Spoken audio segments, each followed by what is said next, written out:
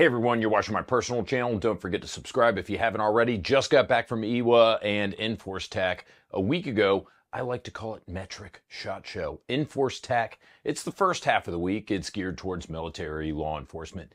IWA, more sports and outdoors oriented competition shooters. We're going to start with the top 5 pistols of these shows because that's always my favorite category. Although I've got to say this year was a little bit disappointing for my handgun homies. Now, talking about something that wasn't a disappointment that I got to see behind the scenes, and mainly I'm telling you this to drive CZ fanboys crazy. I know this is going to show up on the CZ subreddit, but CZ is going to be unveiling a new pistol this year, and in my opinion, it's going to be the best pistol they've ever made and the second best pistol they are going to make. Unfortunately, they didn't release it, so unfortunately, it can't be on this list, and no, I won't give you any more hints. So, yeah, Enforce TAC IWA for pistols, like mid-afternoon shift at a strip club. A lot of product, just not what you'd want to spend money on. Number 5, these lists are always about the top 5 new guns at a show, right? Otherwise, I would have the HK VP9cc and the Revo Arms IS9 on this list too, but both of those guns have been at prior shows. It's tricky when there's an updated relaunch of a gun that's actually been out for a minute. I normally try not to include like relaunched pistols or Gen 2 pistols or whatever in this list, but again, because the new pistol showing was so pistol poor at this show, I've got 2 on this list. Tanfoglio, well known for producing extremely durable, extremely reliable, extremely pleasant to shoot, accurate competition pistols. Many Tanfoglio shooters prefer Massimo Tanfoglio's design to the CZ75,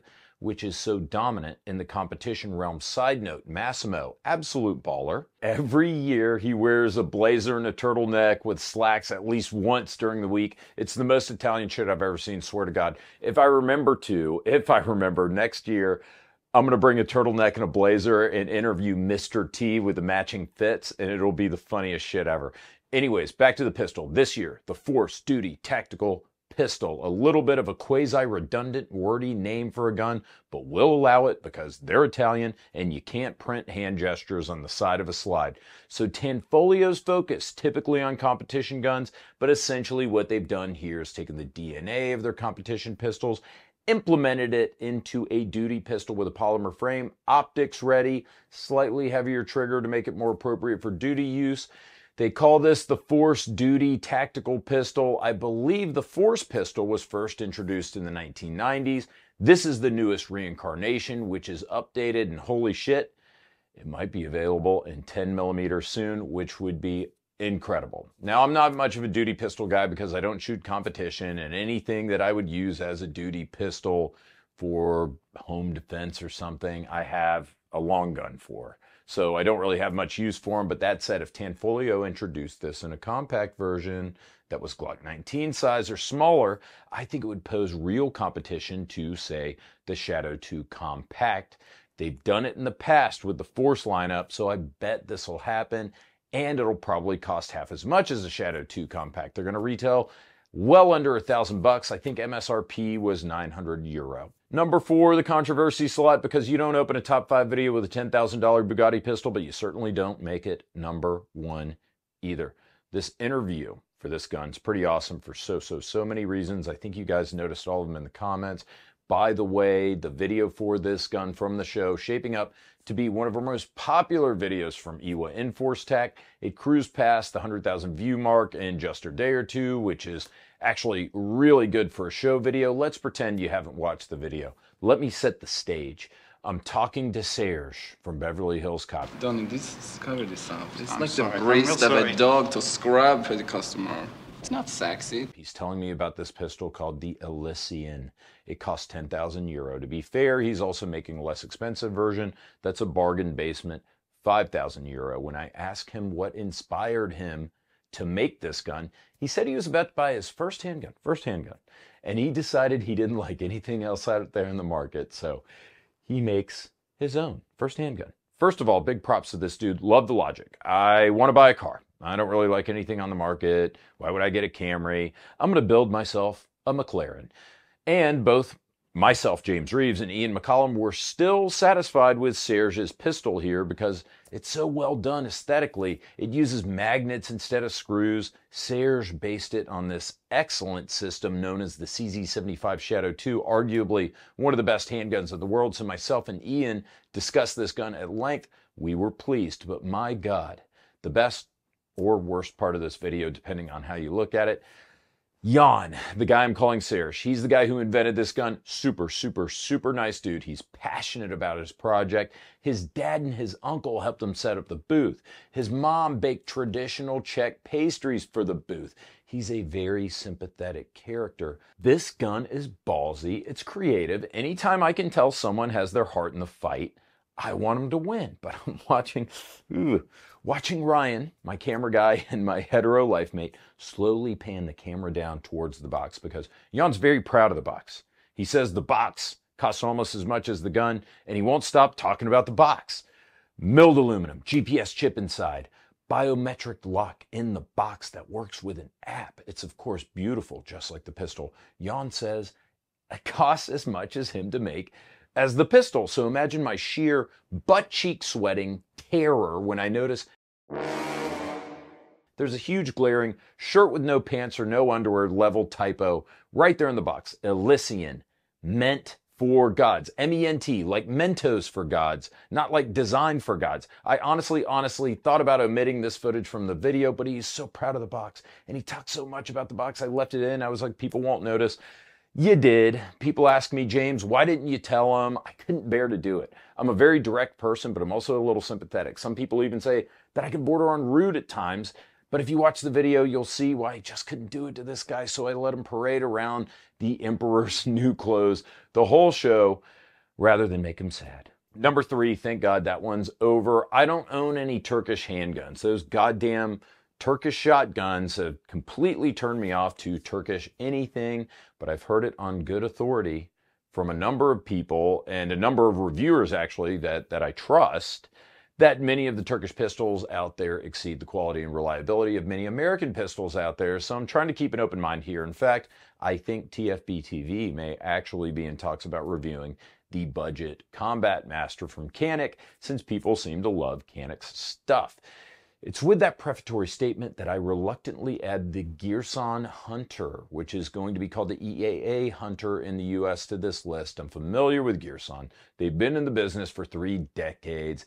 They started out like many companies overseas that's building clones of existing designs for military contracts or under license. In this case, they started making the Beretta 92, Gearson did, 3 decades ago for the Turks. It's against that backdrop that I feel slightly more comfortable listing the Hunter on this list. The Hunter's a fucking madman. That's the only way to put it. 10 mil has rendered 45 ACP hopelessly obsolete outside of suppression purposes. It's a beast of a cartridge. Gearson making a monster of a gun. To wield it, the Hunter will be an all-steel frame 2011 using Checkmate 2011 magazines, 15 plus 1 rounds of 10 mil. Spitting them from a 6-inch barrel. This means that as far as 10 mil goes, the weight of this gun will probably reduce the recoil a bit while delivering a projectile that's going to slap like Ike Turner. Best of all, it's coming from Turkey. Or worst of all. But the point is, you know it's going to be inexpensive, is what I'm trying to say. Is it going to be a staccato? No, it's not. More like a turcado. Am I right? But I bet that unlike most 2011s these days, the Hunter is probably going to outperform its price. Number 2 was actually my most favorite pistol of the show. Literally the only handgun on this list that I am going to buy.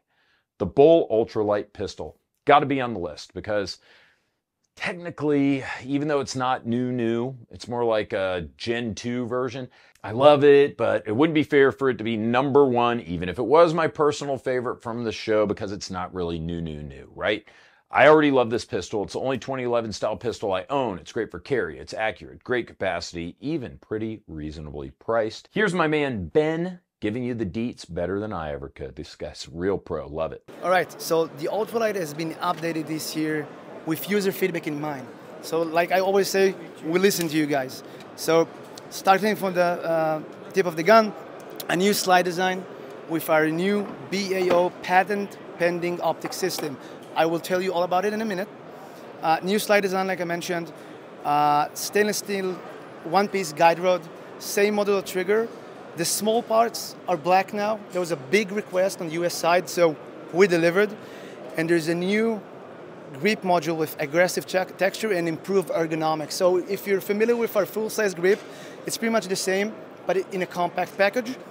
It ships with a CCW-oriented magwell, and now it ships with 3 magazines rather than 2. There's a pro version of this gun. It's basically the same gun, but with a V6 ported barrel. We discussed this before. This is the year of the ports. So again, it's the same gun. The pro version means for us a ported barrel. So number 2, it's no bull. Well, I mean, literally, it is bull, but I mean, you get it. Finally, the number 1 from the show. This was also a super popular video. Ian McCollum and I both agreed that the Rex Delta Maritime Edition was cool as shit. It was the first video from the show to cross 100,000 views for us. It was the second most popular pistol from the show for us, behind the Elysian, but people love slowing down to watch a wreck. So this was perhaps the real number 1 from the show. The Delta was made specifically for a NATO partner, along with this badass custom chest rig for an elite team that engages in underwater operations. They needed something that could absolutely withstand exposure to salt water, salt air, but they also wanted it to shoot accurately and to be reliable. The RX Delta is likely up to that task. I've tested this gun before, did a 1,000 round burn down that it did quite well in, especially considering it wasn't cleaned or lubricated. We also dunked it a few times in water when we were doing the test. It almost sounds silly to say that in the context of comparing it to the saline ass blasting this gun's going to get from European Special Operations underwater units, but the point is, the Rex Delta, already a fantastic gun. This one's going to be fantasticer. It's going to be made in several versions, from the missionary position basic duty model all the way to being just shy of a competition gun with muzzle brakes optimized for use with a wet gun, larger magwells, and so on. I know this sounds dumb, but being from Florida, gear that's saltwater resistant has kind of this strange appeal to me, you know what I'm saying? Which is why I was one of the first people to buy the 226 Navy whenever they were first released about 20 years ago. Now, I don't know if you've ever been to Florida, but if you saw that Kevin Costner movie, Waterworld, pretty much exactly that. So guns like this that are saltwater resistant, very important to Floridians to have on their battle jet skis. Also, speaking of wet, that moss gray drip on this gun gets me moist. I mean, I might wear a Delta Maritime in that chest rig with just trunks and rainbows to the Floribama Yacht Club, and if I go shirtless, I'll get them skirtless. Don't tell my wife I said that. I was just joking. At SHOT Show, our 5-man TFBTV team filmed 86 videos. Fellas, we filmed 63 videos, just me and Ryan. 63 videos at IWA and Enforce Tech. If you like us, please support us on Subscribestar at subscribestar.com/TFBTV. Ton of perks, hear me out here, including at least 10 giveaways a month. We're independent just because of that. We don't do pay for play. You can win one of 10 gift certificates that we give away every single month. Which handgun did you like the best? Let me know in the comments.